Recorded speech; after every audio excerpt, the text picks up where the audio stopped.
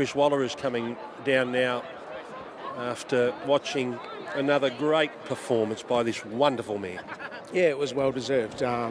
She didn't quite hit her A game or the way the race was won first up, but she certainly hit it today.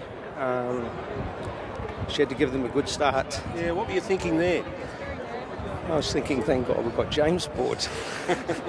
Yeah, so so many things go through your mind, whether a jockey or a trainer on race day, and that's why you've got the good jockeys like your Corey Browns and National Willers, your Cairns, and I'm lucky they ride for me and they make my job look a damn lot easier, because it's not easy. And yeah, we didn't go out there with any pre-race plan, but just wary that it would be hard to make up ground. Yeah. But she showed an amazing turn of foot and she was brilliant.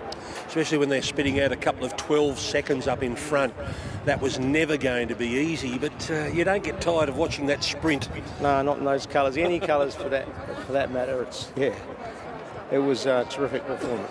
So a month now to the King Charles. Will you use a trial or something like that in between? Yeah, I think today was a month after her first up run, and it seems to suit her. She's not a big, heavy horse, so yeah, we'll see what's about and see if we can get it right. Congratulations, J-Mac.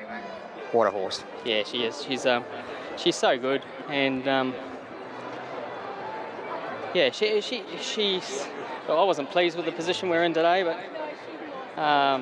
Were you thinking it was going to be the same as last time? I was, yeah. And I was looking up and I was saying, Zugotcha, oh, Royal Patronage, oh, beautiful. That was the only saving grace, but in saying that, she still had to do it the hard way. We've all come to realise that she's one-dimensional, so we all know where she's going to be. And I think Chris and I, we put our heads together, and obviously we're going to ride her to her strengths, which we've obviously nailed down. Well, last prep when she come back, she won like Winks. So you start riding accordingly, which she's not Winks. So we have to come back a notch and ride her properly. But she should have won the Winks Stakes. There's no two ways about that. And